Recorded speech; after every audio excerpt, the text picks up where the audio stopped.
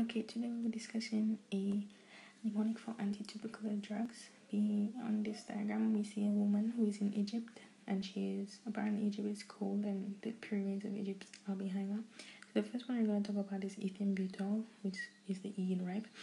Ethambutol causes a serious side effect of color blindness. We can remember this because ethambutol inhibits arbenosyl transferase, and from arbeno we can get albino, which means lack of color. So we can remember that.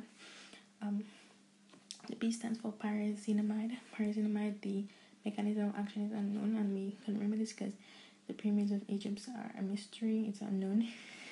I stands for isoniazid. Still, it is cold, so when we're cold, we say, oh my, I'm cold. So isoniazid inhibits mycolic acid. And R stands for rifampin. Rifampin, we can remember rifampin because it inhibits RNA polymerase, and both RNA polymerase and rifampin starts with R.